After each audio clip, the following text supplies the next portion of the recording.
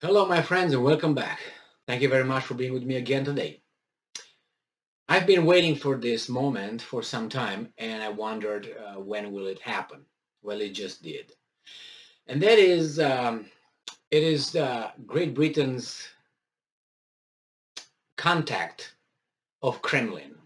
So they contacted the Russian Federation in order to help those two former British soldiers that were captured and by they call them separatists in Donbass, Lugansk regions. If you are not familiar with the past, Great Britain and Russia had a very, how should I put it, chilling relationship. They didn't cooperate, didn't communicate. They were just throwing jabs at one another. And when those people were captured, those foreign fighters were captured, then Great Britain said that they will do everything in their power to save them somehow. And when Dmitry Peskov was asked about that, he said that Great Britain should not talk to us, should talk to the new republics where the guys are held, the prisoners. Great Britain obviously doesn't want to do that because that means recognizing the authority of those regions, those republics. Therefore, they had another chance, another option, that is to call the Russians and discuss that with them. Even though they said, the Great Britain, the foreign ministry said that they will try to solve the problem through Ukraine.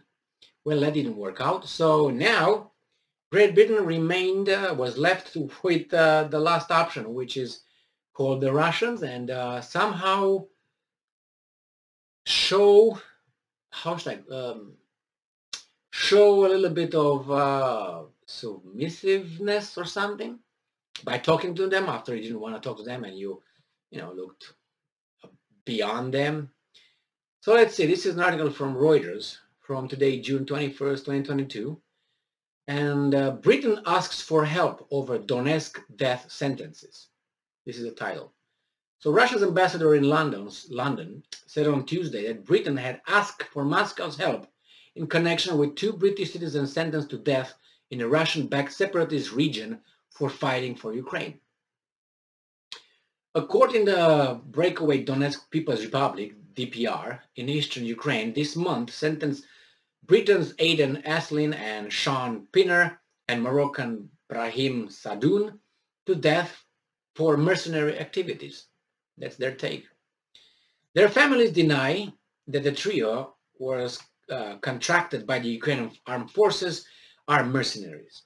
Britain says its citizens were regular soldiers and should be exempt under the Geneva Convention from prosecution for participation in hostilities. And I'm quoting, there was an approach by the British to us. They sent us a note, but the note was so full of such arrogant and didactic expressions that it really didn't produce any desire in us to cooperate in these questions. Ambassador Andrei Kelin told Russia 24 TV, and I'm quoting again, they need to approach the DPR. Our recommendation remains the same. Kelin said, I'm sorry, not Klein, because it would be Zelensky, probably. Though Russia does not carry out the death penalty, the Donetsk and Luhansk People's Republics, whose independence is recognized only by Moscow, have it on the statute books. Actually, when Lavrov was pressured by, what's his name, Goldberg, the BBC interviewer, he said it's not true. It's not true that this Donetsk and Luhansk People's Republics were recognized only by Russia. Well, I will repeat that. Now, if he's lying, I'm lying too. British Foreign Ministry did not respond to a request for comment. So this is it. The Russia said, we told you, you got to talk with those entities. They're independent. The British will not do that because they're afraid that they will be, recognizing the authority of those courts and those, governments or whatever they are right now, leaders and handlers of the country. What's left there then? What can they do? Probably they will use their, how do you call it, lackeys, which is Ukraine in this case, and ask them, hey guys, why don't you talk to them in our name? On our name. So probably that's what's going to be. It's going to be the vassal state, which is Ukraine in this case, will talk for its boss, United Nations and Great Britain, with those guys. It's going to look a little bit face-saving, for Great Britain. What can they do? They tried this with Russia, which I was waiting because they said they will do everything in their power.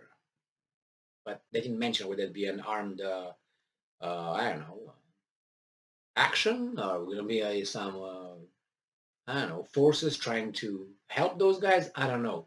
Everything in their power. So we'll see. I assume that eventually, after they're gonna tell the Ukrainians to talk with these republics, and the Ukrainians probably will do that, or nothing will come out of that, the Brits will have to contact them. And I tell you why. Because Great Britain gives the appearance of a democratic system. And in a democracy, in a democratic system, political system, you are in a competition. It's a, as I said, popularity competition, where you have to look better than the guy next to you.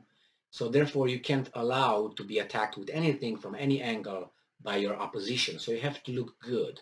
So Boris Johnson, if he doesn't appeal to the republics over there, he's going to be attacked by his enemies or competitor for the power by telling that, oh, he didn't try that. He should have tried that. Definitely should have tried that. Now, Boris Johnson will do that because he's going to say, see, I tried that. And then the other guys will say, yes, but you spoke with an unrecognized two republics, unrecognized, and how could you do that? You actually provided legitimacy to those governments. See how it works? Neither way is good. If he doesn't talk to them, that, oh, he didn't try everything. He should have done that.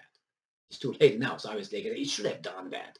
Now, if he does, don't negotiate with terrorists. Remember, don't negotiate with those. You recognize them, even if the guy say, "Well, I tried everything in my power." Well, with certain how should I put it? You go as far as you don't go over that. You know what I mean?